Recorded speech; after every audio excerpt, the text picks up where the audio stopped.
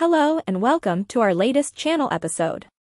Today's focus is on Lisa Bonet, who has recently taken steps to finalize her divorce from estranged husband Jason Momoa, nearly 2 years after the surprising announcement of their split. Let's delve into the details. Lisa Bonet has officially initiated the divorce process, filing documents to dissolve her marriage with Jason Momoa, as reported by sources on Monday.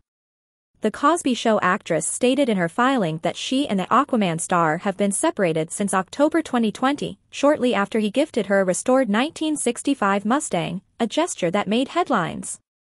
Despite the separation occurring in late 2020, the public announcement of their split came in January 2022.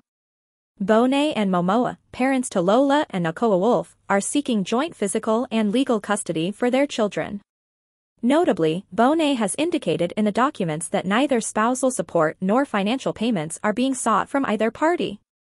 In her filing, Bonet mentioned that the division of assets and properties is agreed between the parties, hinting at a possible prenuptial agreement guiding the dissolution of their marriage.